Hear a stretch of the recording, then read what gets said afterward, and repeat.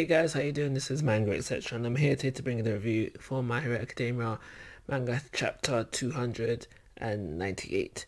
But first things first, I want to address something that happened within the last chapter which I completely missed, and that was the fact that amongst all the people that All For One was releasing, one of them was actually Overhaul.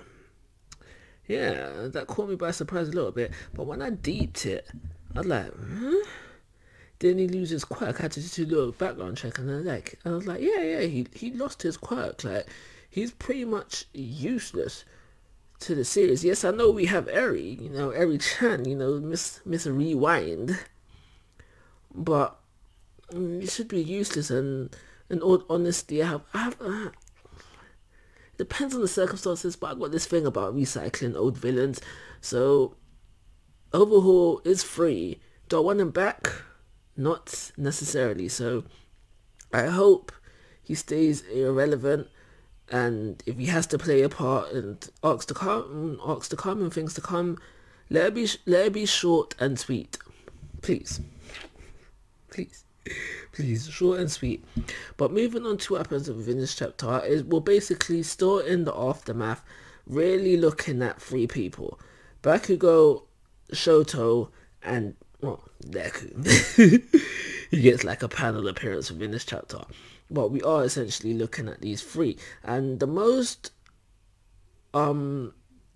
interesting to me is Shoto, because he's basically realizing that Dabi, he could have turned out like Dabi if things were a bit differently. If Deku never came and save Shoto, he could have ended up being like Dabi. And the way I see it is that Shoto seems to be in the mindset of that he has to be the one to deal with Dabi. And now I say deal with, because that's essentially what I think it is. From Shoto's talking, I never felt like Shoto wanted to get Dabi to turn around, see the error in his ways, and quote unquote maybe become a hero. And why I think that's important, and why I think that this is the way the route we're taking, is because when we look at when Deku talks about certain people, more recently Shiggy, when he was talking about how Shiggy looked like he needed to be saved. So it's like, so the mangaka knows what he's foreshadowing sometimes within his writing. So I kind of feel like right now anyway, Shoto is in the mindset of he needs to defeat and like maybe not kill. I think that's a bit too much, but that would be the worst case scenario. Shoto feeling like he needs to kill his bro, but I definitely feel like he has no intention of saving him right now. And for me, this was the most interesting thing to come out of this chapter. So we have Bakugo, who's also woken up within this chapter, and he's basically worried about his friends. What happened? Is everybody good? And upon finding out about Deku, about his current predicament, he wants to rush over to see him as soon as and he actually says, Deku, you better not die on me. I was like, oh, that's so sweet. But when I start thinking that, you just gotta realize how far Bakugo has come, really. He's really done a 360, no, a 180. I think 360 would be a bit too much, because that would mean he went back to how it was. But yeah, he's done a 180, because obviously he started off as a bully to Deku, but now they are buddy. They're close, they're tight there.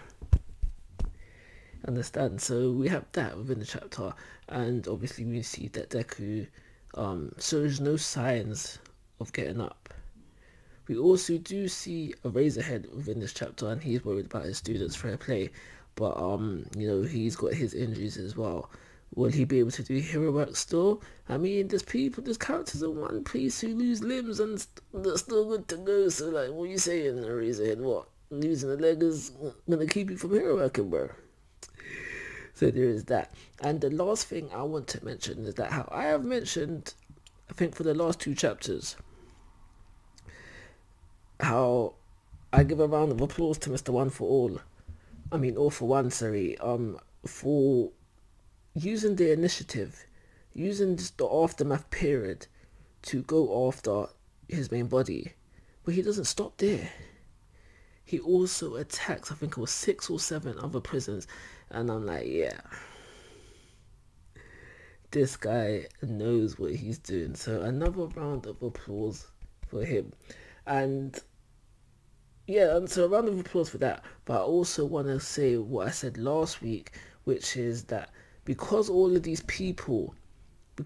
villains are being freed, I hope not all of them are going straight running to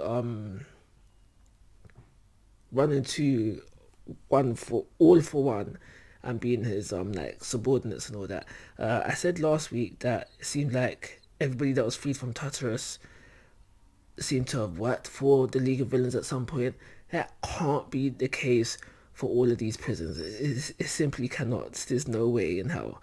And I don't mind if some of them are grateful for being released and join the League of Villains, but I want at least a couple. At least three. Three max. I'll settle for 2.